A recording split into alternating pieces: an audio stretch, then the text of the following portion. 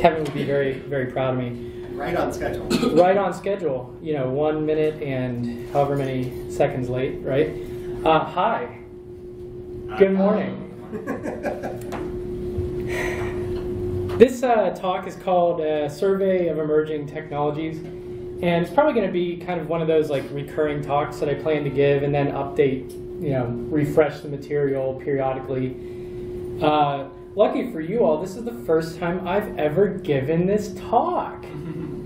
So it could really, really be great, or it could be terrible. All right. Brief introduction. Okay, so my name is Adam Bergstein. I go by Nerdstein. I'm the Vice President of Engineering at Hook 42. Things I enjoy: running, my family. I've got 2 beautiful kids, craft beer, smoked meats. Those are my biggies.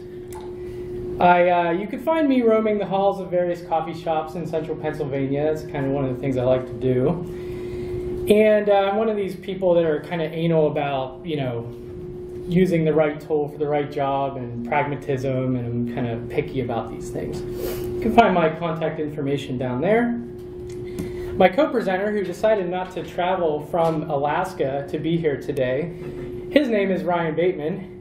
And he works with me at Hook 42. He's a senior developer, extremely, extremely confident with the front-end frameworks and things of that nature. So, React, Gatsby, a lot of the testing frameworks. So, he too enjoys good beer and likes a whole bunch of cool, fun things.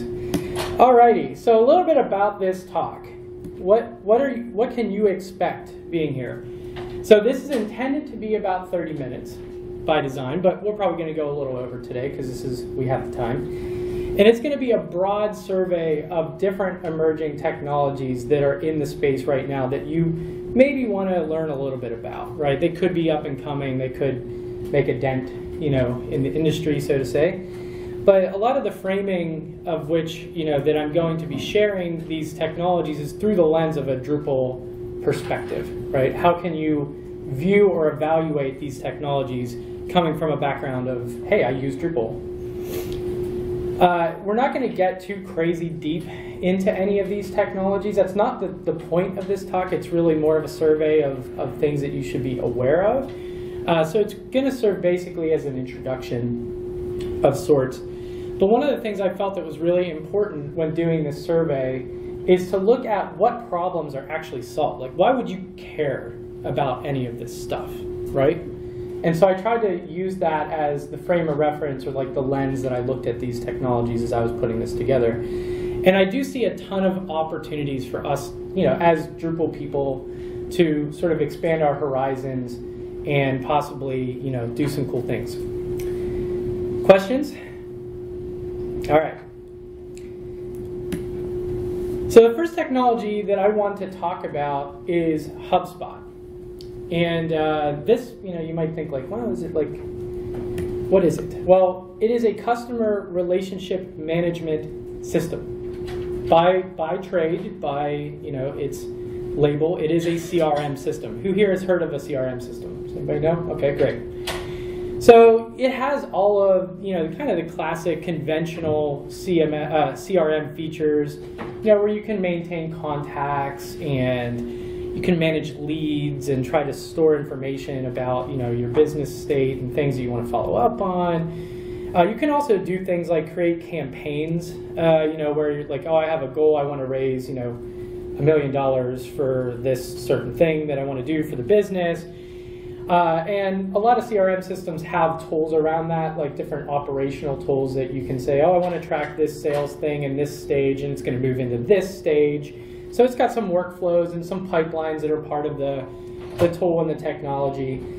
And then a lot of the things that CRM features often have are reporting and benchmarking, right? So they'll give you some metrics on like, oh, am I hitting my goals, or do I have enough leads coming in? And it will help you for more business-related things. So why is HubSpot cool? So I know you all aren't here to be learning about your business objectives. So HubSpot itself honestly is really great because it's completely like an ORM system. You can customize the schema behind all the information you want to store. So if your business has certain unique needs and you need to maintain certain fields tied to contacts or leads or campaigns, you can do that. It has a ton of marketing automation, so it has all these data sources, right? And it can go and pull in information. If you type in someone's business, can load the address information automatically. And so it has a ton of like these kind of automated insights that I would call them that like make it kind of a fun tool that can save a lot of headaches. The thing I like the most, quite honestly, is that it has a ton of APIs. All these web service APIs, it has very, very, very robust. And so you can integrate with it very easily. It also has a mobile app, and it has a ton of out-of-the-box integrations with things like Salesforce and email clients and so on and so on. So it's got a lot of nice technology features that I think make it, kind of a level up from the standard CRM system. Here's a brief, just screenshot of kind of some of the pipeline type stuff that they have in HubSpot. It's not a big deal, but the cool thing is you can kind of see it looks a little bit like Trello, but all of this stuff can be kind of extended. You can drag and drop these cards across the different columns depending on where things are. Yeah, cool. So where are we going with this? So how does it complement Drupal? Well, first and foremost, it's kind of one of those decoupled things, right? So you could push and pull a lot of information between these two systems because of the APIs, and it's really great, to do that sort of thing. So we're looking at kind of separating the responsibilities of the systems. And what's the complement there? Well, Drupal can generate a lot of leads, right? So, many of the sites have web forms on them that, collect a lot of data. I don't know anybody who does web forms in this room, but, it collects a lot of data, and that data gets managed somehow, right? Well, HubSpot is a great tool for managing leads and managing campaigns, but Drupal is a great tool for collecting those leads, right? If you have a website and that's the public-facing part of your business or your presence, right? There's a very high likelihood people are going to want to interact with you, and that's a good way to do that. And Drupal obviously has a lot of overlap with its user accounts and things too. So those might be the contacts that get put into your HubSpot system for following up later, right? So there's a good bit of overlap there with CRM. And to look at Drupal as a tool and how those things work, well, you've got all these things that, the insights and the analytics and things that are important for customer relationship management. So it's generating a ton of data and analytics. And then Drupal itself has all the hooks and calls to actions and landing pages and stuff that you could potentially tap into. And then behind the scenes, if you really want to get super deep, you could look to build out different entities in Drupal and have the hooks and things like that would get fired and get sent into HubSpot depending on what your use case is. So there's a lot of overlap there depending on kind of what your use case are, and Drupal is very extensible, so you can kind of take that and then roll it in as you need to. Make sense?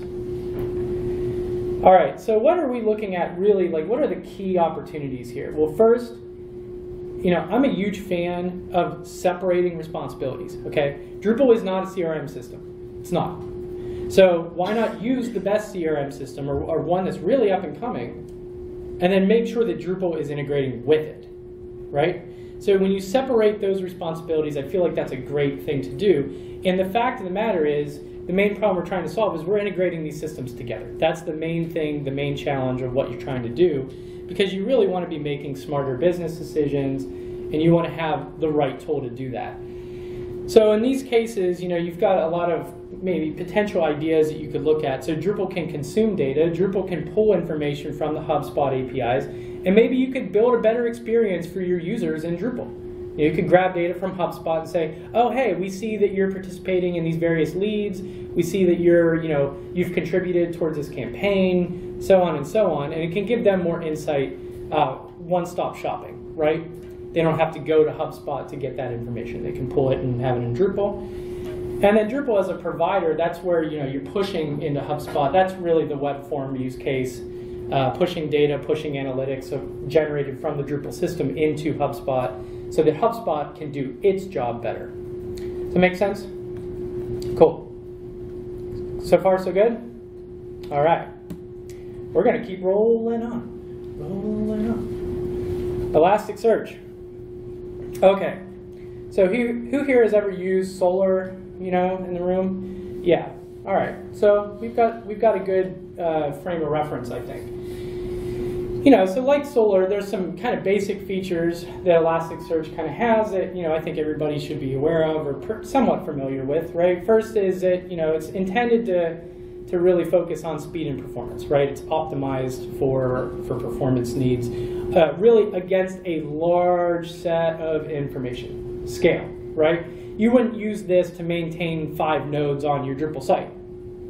You would be using this to store tons of information from logs or from you know, events that get hit a lot, right, on your site. So it's really, its focus is scale. It's non-relational, it's flat. It's a flat architecture just like Solr. There's like a flat schema. It's not pointing to other tables or referencing other things. One of the key things too is it has all the basic CRUD operations that you would expect. I can make records, I can remove them, I can read them, update them, delete them, all that stuff. And it has tables and rows just like every other schematic thing. You know, I can have fields, and those fields are stored and wrapped around a table. But you can do custom schemas too. It's just like Solr in that regard, where you can build out what schema you want and you can query it then, right? Hooray.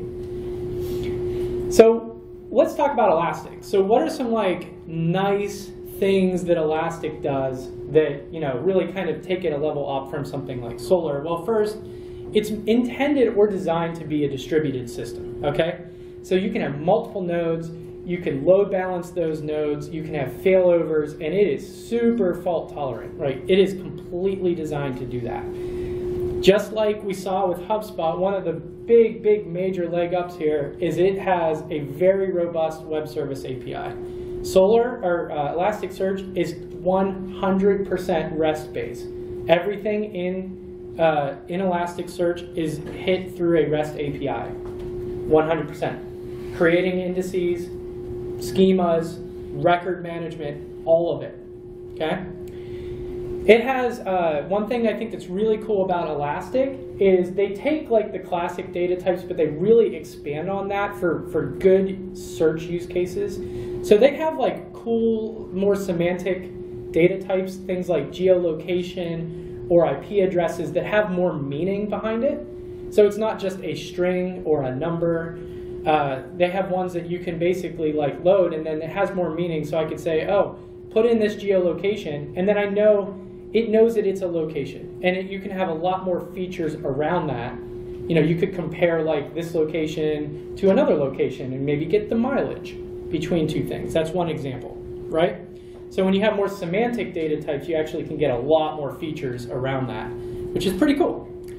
And then Elastic also has a bunch of what I would call like more modern search abilities, things like boosting. They give it kind of like a leg up when you're doing queries, or you want to write really complex algorithms that can go through and sort of like show certain records, prioritize certain records.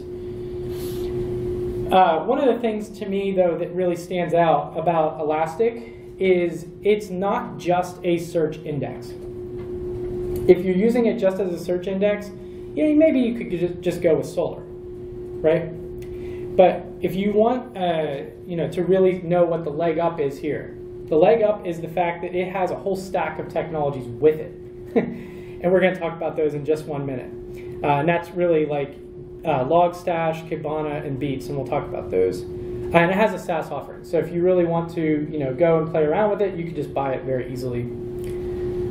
All right, so let's talk about these things. Logstash basically is the ability to manage logs inside of Elastic. So that's one of its primary uses. And it has a ton of integrations. You can collect the logs, parse logs, and transform them and report on them. So, you know, for us in the Drupal space, this is huge, because if you're running like a big infrastructure around Drupal, you can go and consume all of your logs around Apache and MySQL and PHP or whatever you're using, and it's already built in to do that. Like, it has all those integrations right now. And it also has some really cool things where you can go and you know, look at certain insights that if you hit a certain threshold or you see certain things in the log, it can integrate with things like Slack or other notification technologies, PagerDuty, stuff like that, that you can kind of build a nice stack of things to make that end-to-end. Kibana is a data visualization platform, super cool. So you've got like tons of data sitting behind the scenes, right? What do you do with it? Well, Kibana is cool because you can go and build these really awesome dashboards that can summarize all the metrics that you're collecting at scale. So it's pretty neat for producing graphs and charts and really giving you some good insights around that large scale of data. And Beats is the primary consumer. So Beats is like that API of the Elk stack that basically goes and tries to say, okay, well, I've got Apache over here, and I've got my SQL over here. I've got Docker instances running, or I've got Kubernetes, and it can go and pull data from all of those places and consume it. That's the kind of layer that happens. It's very modular. So here's an example of like a Kibana dashboard that I thought was kind of neat and sort of summarized a lot of things. But it brings this kind of home, right? So if you have like good semantic data, you can produce maps like that, right? Of things that are summarizing tons of information. You can see like, oh, like this is where most of my traffic is coming from in the world, right? And then you could produce a lot of other summary information, that look like really nice charts. Like I love that, like, crazy line graph over there, right? Like, I mean, it just looks like art, right? It's like, wow, that's cool. So you can do some really, really great insights, and I thought this visual kind of summarized that pretty well. And that is going through Kibana, by the way. I didn't say that. So what are some compliments to Drupal? Well, Drupal, I don't really feel like Drupal's natively great at handling large scales of data. It just isn't. Like, the classic example is when you install dblog on production, right? And then you're flooding your database full of log information, and it becomes like, 18 gigs of data in a month, right? It's like, that's crazy. Don't do that. So you can offload those types of things to something like, the Elk stack and with Elastic, and you're kind of good to go. You're shrinking down what Drupal needs to maintain. So Drupal's database can focus on nodes and taxonomies and other entities and user accounts, right? And that often helps out a lot with performance. And the other cool thing, in terms of a compliment is most of the time, this Elk stack really is capable of being a consumer of most of the things that we care about, Apache and Nginx and MySQL and PHP. You can send all that stuff to Elastic, and it's pretty cool. Search data too, right? So what are some opportunities? Again, this is another one of those cases of like separating responsibilities, right? But this is more a technical separation in my mind. Moving larger data sets to something else. And the main problem here is, again, the system integration. We want to offload that large data and take advantage of a platform that's better capable of handling it, right? So we can definitely reduce the footprint of Drupal. And again, Drupal can serve here as a consumer, or it also can serve as a provider. So as a consumer, it can be sending its search-related data of what it wants to index and put that into using Search API. You could use and embed different Kibana dashboards inside of Drupal as a nice, like, hey, here's a visual that you could put right on your Drupal site. And it's got the whole, API-based web service consumption and REST API. So it's very, very friendly for, a lot of custom integrations, because Drupal and Guzzle and those types of technologies can support that very easily. Drupal as a provider, again, we talked about search, but, the real opportunity to me is also around log management. I mean, I just think it's huge. All right, so far so good? I'm blazing trails here. Yeah? Did I put you to sleep yet? All right. I'm trying. It's not working. Let's talk about Pattern Lab. Cool. So, who here has heard of Pattern Lab? All right, awesome. See, maybe this isn't emerging. I might be a few years old. Who knows? So what does Pattern Lab do? Pattern Lab is a design library, right? So who here has ever worked with designers or is a designer and understands the conventional, like, I produce comps and I have wireframes and I do these style guides and I'm going to produce an IA document, right? So like there's all of these conventional things, right, that sit out there in like, the designer world. But to me, there is a much more modern approach that's evolving here, right? So instead of like producing these things that you can print out on a printer and they look pretty and they work in the very specific use case that they put on that design comp, right? How about actually making something that is a technical asset? How about like delivering something that actually can be reused? And instead of just giving this giant image that looks perfect, right? How about splitting that thing down into really small little parts that are understandable and parsable and digestible?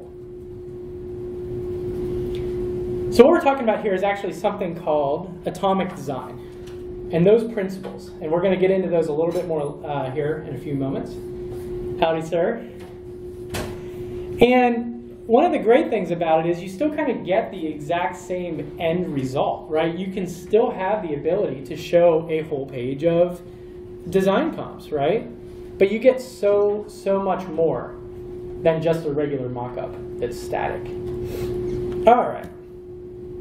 I want to talk about this problem because I swear to God, like, I can't tell you how much I have struggled in this during my career. Working across these disciplines is so hard to do well. They're like different brains, right? Like the right side of the brain and the left side of the brain are fighting with each other in this paradigm. And this collaboration is just so difficult to do well. And design is one of those things that ends up crossing and bridging this technical and creative discipline, right? Both of those things end up having to come together to work to make this go.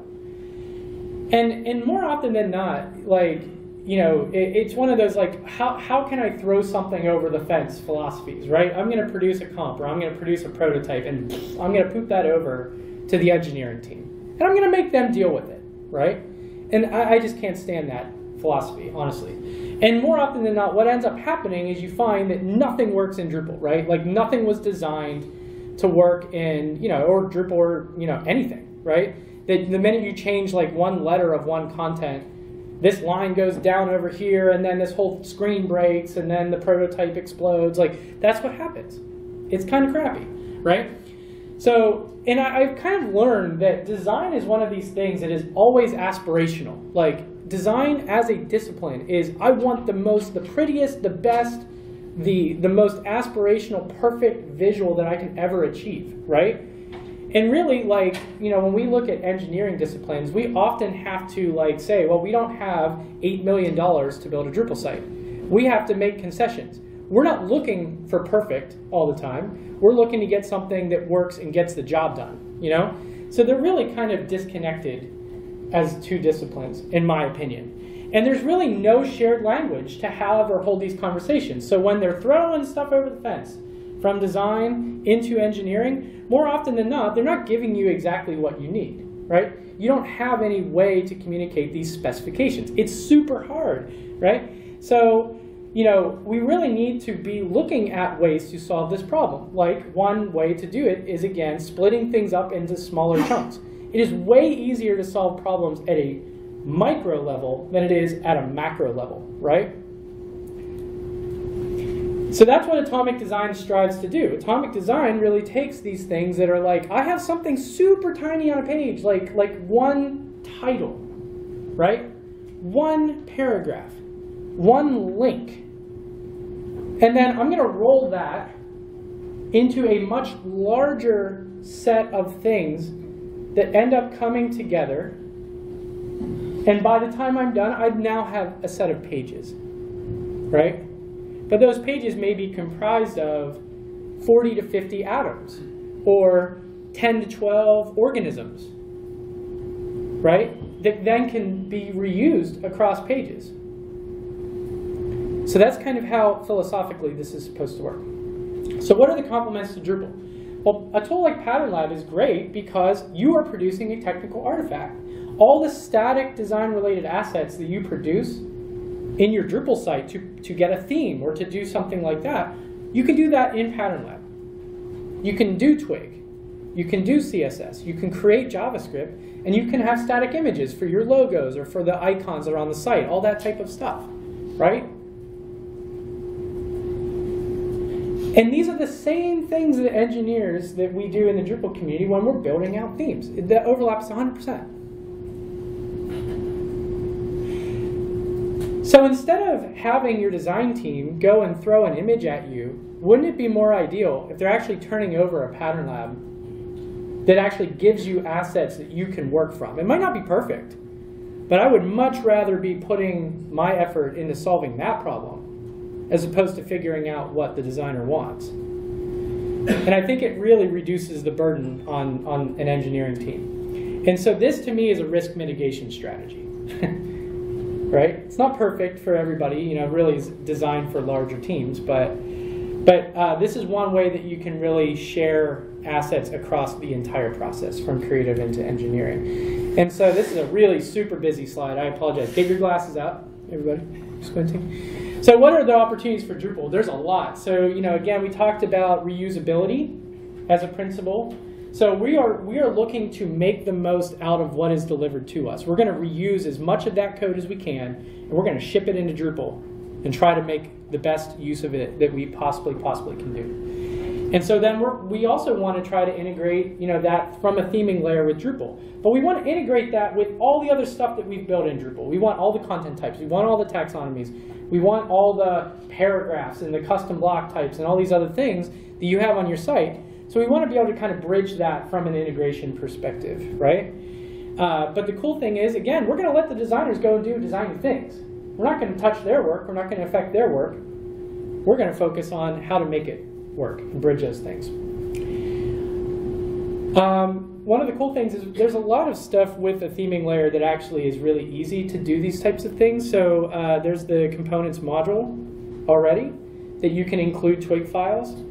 And because Pattern Lab is built with a lot of modern technology that you can, you know, minify and aggregate the CSS that's produced across all these patterns and have like one CSS file or one JavaScript file that gets shipped and transferred. I've got like 6 blog posts on this topic, by the way. So if you are really curious or passionate about it, I would encourage you to go to my blog and read up more. But one of the great things is, instead of this like, hey, I'm throwing stuff over the fence, this design library becomes a living technical artifact. It's actually usable then, right? Like it's something that you can evolve and make incremental changes. You don't go and have to pay a design firm millions of dollars to keep producing static comps all the time, right? Someone submits a pull request to their Pattern Lab repo and boom, there you go, donezo. So there's a ton of also potential like ramifications of using this kind of decoupled strategy. The great thing about it is it actually works really well with something like React or Vue, right? So all these progressively decoupled apps or even fully decoupled apps with Drupal, this stuff works really, really, really well because you're just separating certain aspects of it, and then you can go and produce these really rich JavaScript-driven interfaces and interactivity that you want from those interfaces. And all the styling and everything kind of is provided elsewhere. So I think it's pretty neat. Yeah. Cool. Questions on Pattern Lab? Everyone good? Get the picture? All right. Quick question on the Pattern Lab. Have you used it where one Pattern Lab feeds multiple independent Drupal sites? Yes, that's exactly what my blog post is about, the first one I wrote. And there's different, they call it the Nerdstein method. There's actually different, yeah, sorry, it's kind of snarky. There's actually different methods for doing it. A lot of people embed these things in themes. Like that's one of the approaches that the community has produced different themes like Shyla, and there's like Emulsify, I think, that do a bunch of these embedded pattern labs. No, like my approach was, okay, if I want to mimic what an enterprise does, I'm going to create a pattern lab that can be used across thousands of websites. How do I do that? And I talk about the use of Composer and mapping things into a theme and everything like that. So yeah, feel free to take a look. Thanks. Cool. All right, now we're getting into non-Nerdstein territory. This is called Ryan Bateman territory. So I'm going to do my best to be Ryan Bateman today, but I want to freely admit to you all that, you know, this is like not my 100% space of things that I'm super amazing at. But we're going to talk through it. We'll work on it, right? So the first is GraphQL. So what is GraphQL? Why do we care about it? What what is good about it. So I'm a big fan, honestly, of like standards. Okay, I think standards are really important. When you don't follow standards or you don't use them, you end up having surprises, right? And sometimes as engineers, we want to get creative and just build wildly custom things, and we love the thought exercise and the passion and energy behind that. But honestly, doing things in kind of a predictable way is usually good, right? So what about GraphQL? How does that play in? Well, first, it's backend agnostic. GraphQL is like a kind of querying language that provides an interface on top of an API, okay? So it's not trying to reproduce your API or change your backend. It's going to sit on top of it. And what it's going to allow you to do is run REST queries that basically, go through and dig through any of the entities that are behind the scenes of the API and give you like a URL that is built in a standard way that you can make a request and get a set of data out of it, right? But, you could say, well, that sounds exactly like REST UI. So what are the main perks? Well, the great thing about it is that you have the ability to customize exactly what you want, okay? So with REST, you often get like whole sets of objects or whole sets of discovery. Like I've got a big payload of things. You might not need all that data, right? GraphQL is really cool because you could say, I only want these fields, and I only want this information, and I want it filtered by this, and I would like that structured this way, and that's exactly what you get. So it gives things like, say like a React front end, a ton of power to write as many queries as it needs to get exactly what it needs from an API. And to me, that's very, very, very powerful, coming from a very conventional web service approach, like, that to me is much more monolith. So the key thing here is really around microservices, right? But the other thing that's really cool is around the abstraction. So you can have GraphQL, and that's a standard format, a delivery format for getting, retrieving, sending data, right? If you go and change your backend someday, guess what? That GraphQL API stays 100% the same. You can replace that backend like that. So you decide you want to move away from Drupal. Well, okay, fine. Go push your data somewhere else. Go move it to Contentful. Have a field day and change your GraphQL settings and point it to something else. Dunzo. Yes, it's that easy. So I think that's really where this value add is coming in, right? Oh, and I brought in some Pattern Lab stuff on this slide. I apologize. You can ignore that. This is the first time I've given this presentation. Did I say that before? All right, so what are some of the compliments to Drupal here, right? Again, it's really about standardizing the open format for delivering this data back and forth through web services. The Drupal 8 has a module, the GraphQL module. It's in release candidate status. I'm not sure which version, 1, 2, 3, I don't know, right? But this drastically and radically simplifies any type of headless or decoupled querying that you need to get from behind the scenes. And I think, honestly, this can really empower front-end developers who probably don't need to know all the gory details of what's going on with Drupal behind the scenes. They just don't care about it, right? Like, they don't need to. So something like this is a way to do something in a standard manner that they're used to. Because GraphQL is an open standard. It's used by many different systems. This is not Drupal specific, right? Another cool thing about GraphQL is that it does understand and recognize typed data. So you have that kind of information and power at your fingertips, which is cool, right? And that integrates well with Drupal because Drupal also has typed data.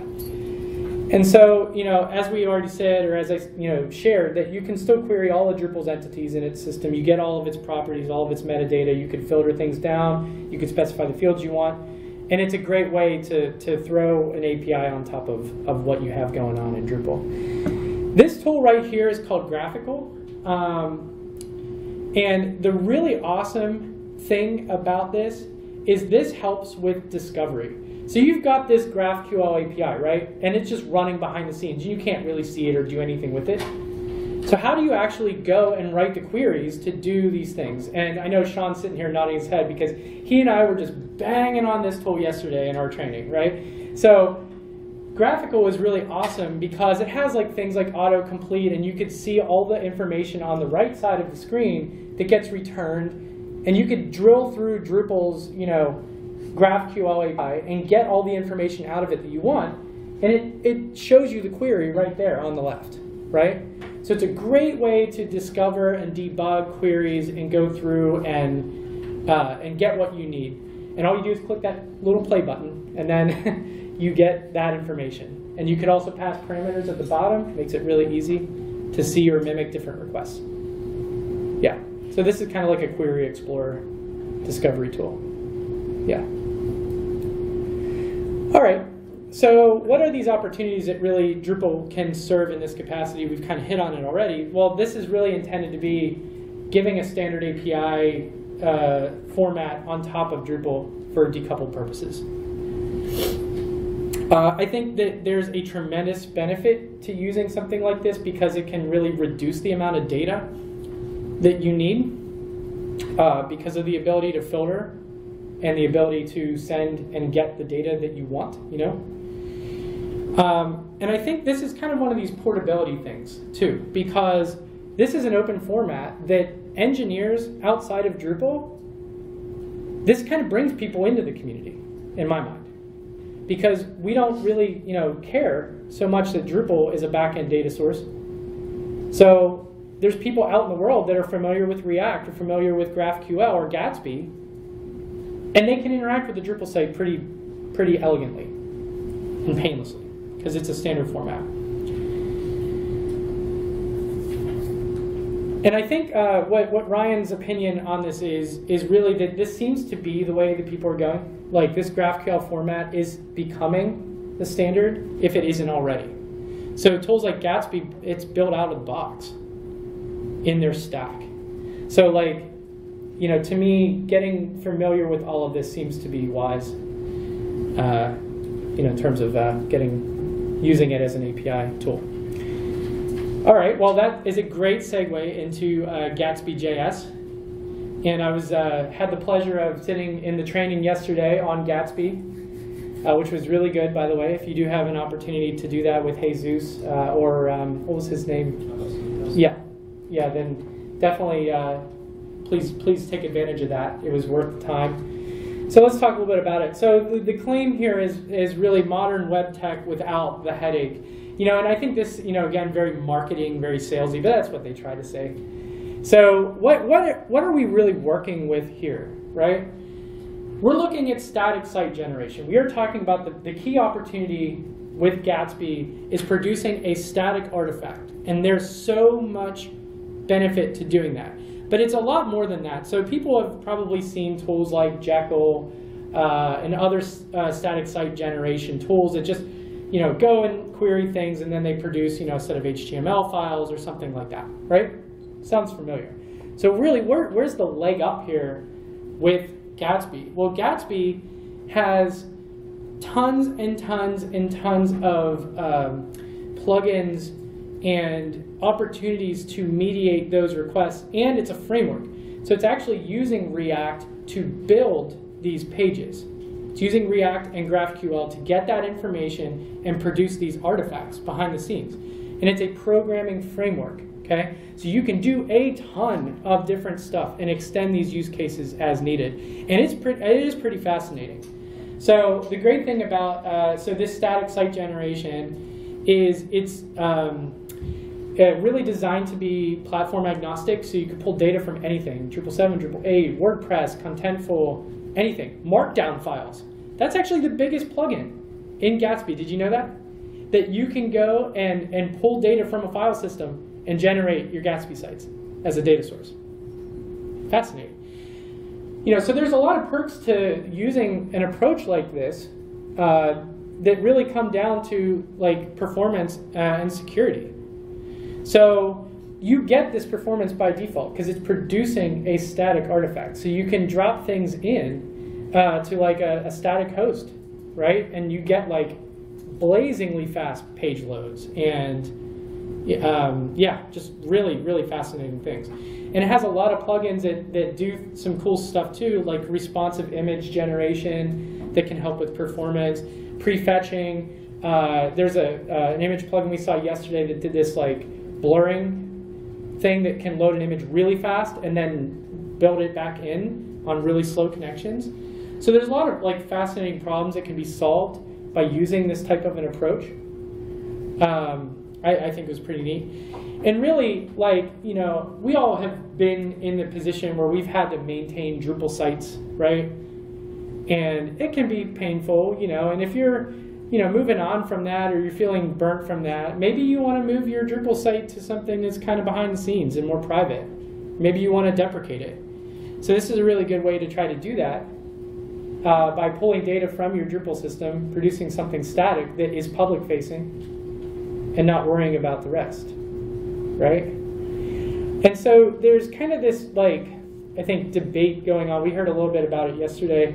You know, because this is a microservices architecture, you're getting a lot of exposure to React and these web services and things. But the end result is really a static site. It is static, okay? So is it intended to be static, or is it really kind of a lazy caching philosophy? And I think, like, that's kind of a debate we need to have to understand. Yeah. Okay. 40 minutes. 40 minutes? Time for Q&A. Oh, crap. All right. So the compliments to Drupal, you can make things really simple. I'll be very fast. Blah, blah, blah, blah, blah. Decoupled, best of breed technology, React, microservices, yeah. Drupal has a lower footprint. You can possibly do migrations off of it. I want to do Cypress super quick. Okay? Super quick. My question is, can you use Cypress quick? Yes, I can do Cypress quick. All right. Cypress is awesome, for the record. Cypress, I love it because I am not a JavaScript developer, and things like Puppeteer and Mocha and a lot of these JavaScript frameworks that have been used conventionally for testing, like, they're great, but they're very programming heavy, and they don't offer a lot of features outside of that, right? Cypress is really super cool because it actually provides a dashboard here that gives you not only the programming APIs and the framework that you want from a modern JavaScript framework, but also gives you the ability to then go and have a nice API for querying it. And why does this matter? This matters because you can inspect a browser right on the fly. A lot of the testing frameworks go and execute tests headlessly, and they spin up browsers, but you can't interact with the browser. It's going and doing steps and running things, right? You can't really inspect or go through and dig it. But guess what? You can with this. And it's fascinating, the ability to go in and really debug tests as they are running, right? And so this kind of can lower the barrier of entry, especially for people that are doing QA activities on a site, okay? So that's the big, to me, the big aha. And it uses a lot of standard stuff that most modern JavaScript frameworks are using, you know, async await, promises, things like that. So there you go. There's some code examples, right? And these are all Drupal based, by the way. So you can go and look at it later. And I think the main opportunity really for Drupal in this context is that the JavaScript test base got deprecated, you know, in Drupal core. And I think there's a very real opportunity here for something like Cypress to be used. But you know, a lot of things are moving towards Nightwatch.js because of the JavaScript initiative right now. But I still feel like Cypress has a place and is probably a more robust tool at this point. That might be a rogue opinion, but that's my opinion. Cool. All right. Thank you all so much. This is a very rapidly changing landscape of cool technologies, but they're all heading in some fun and neat directions that we haven't really seen before. And I am happy to take questions at this point in time. Thank you so much.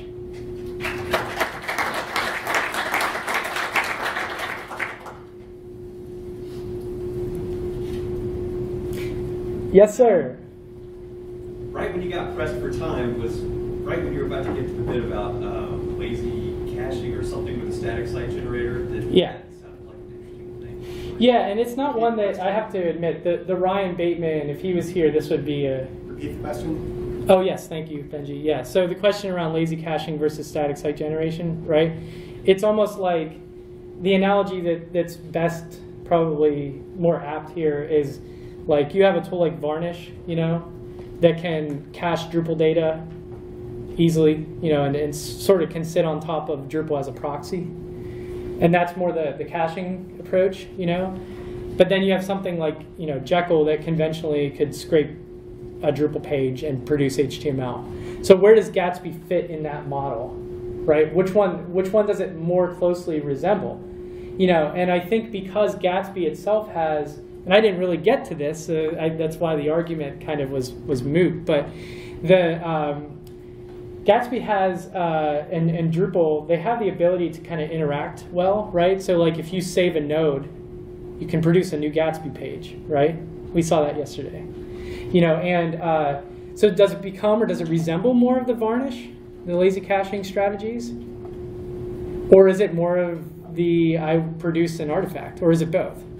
You know, it's kind of hard to tell exactly where the future is with something like that, with what we're doing. But I think the clear overlap here is that, you know, for things that are static, you know, in Drupal, it really does present a very compelling platform to consider for producing, you know, a front end. Takes a lot of headaches away on the end. Does that answer your question? Yeah, it was less of a question than just like a, hey, I wanted to... Yeah, sorry. This is the first time I've given this talk, so I need to trim up certain parts and keep the topics moving along, I think, a little better. Yes, sir. With Elasticsearch, if I wanted to take advantage of things like the dashboard and Logstash and give on it, can it live alongside Solar? Is there any? Oh yeah, totally. Yeah. Question? Oh, can Solar and Elastic live together in harmony? The answer is yes. In fact, I actually think like they're built on some of the same technology, believe it or not. But one example that you know, just to answer that question really head on, that we have some sites that are still serving search in Solar, you know, that's built through Pantheon or Acquia or whatever.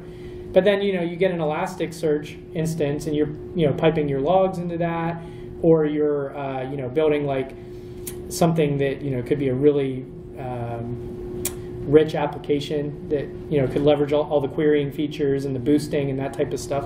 So yeah, we've done that, you know, and I think it's totally plausible. Any other? Yeah, Benji. So Gatsby uses GraphQL to query the Drupal site. And you mentioned the GraphQL module, but I think in my little experiments I've done it with just the JSON API module. Oh yeah, sorry. That was me probably trying to save time because I was going to get to that. Yeah, so the main modules, to repeat your question, is, you know, isn't JSON API used to do Gatsby stuff? The answer is absolutely yes. So, but GraphQL is more of the format or the means of querying that is used on top of it. Do you need the GraphQL module for Drupal? I never installed it, so I don't think so. I'm not sure. I mean, that's something probably Ryan would be able to answer. I don't remember. No, the answer is no, according to Sean. GraphQL, Drupal GraphQL module is not used by Gatsby. You use Gatsby, or use GraphQL in Gatsby, and that gets transcribed from the JSON API. Yeah. In order to query the Drupal site. Cool. So to repeat that for those listening at home, that it's using JSON API through GraphQL and Gatsby. Yeah. Did I get that right? Cool. Cool. All right. Any other questions or comments? I do apologize for glossing over some of those bits at the end. Hopefully I got the main points out. No other questions or comments? Yes, sir. So beyond just neat, what would you, if you're building a site from nothing, which of these are you going to build that on? It's right now? High scale something, right? That's going to be lasting 5 years from now. You know, I mean, it's weird, right? Like HTML and CSS never change. That's correct, right? So, I mean, if I'm doing something from, you know, total blank slate at this point in time, I'm picking or selecting what the best backend that I want is. If that's contentful, which is really easy to use and simple to model data, I might pick that. Drupal is a little more complex to model data, but you have a lot more stuff that you can do. So WordPress is also very popular and has a services endpoint out of the box. And then I would throw some Gatsby on top of that, you know? To me, that's probably what I would do. And, you know, you could regenerate that site as much as you need to. And you have something nice and static that's fast, performant, checks a lot of boxes. Netlify, we saw that yesterday, which was really fascinating in terms of a host or an endpoint for Gatsby. Amazing what you can do with free tools today. I'm fascinated by that. Any other questions? I feel really bad I didn't get to dig into a lot of the nuanced points. I'm getting the time flag. Yeah. Go ahead. Yeah, Jacob. We'll squeeze it in. I have a question. I have feedback because it's like, you talk about like, I love the presentation. I love your sequence because you're getting these key concepts that we all need to pay attention to, and these concepts are moving very fast. Yeah.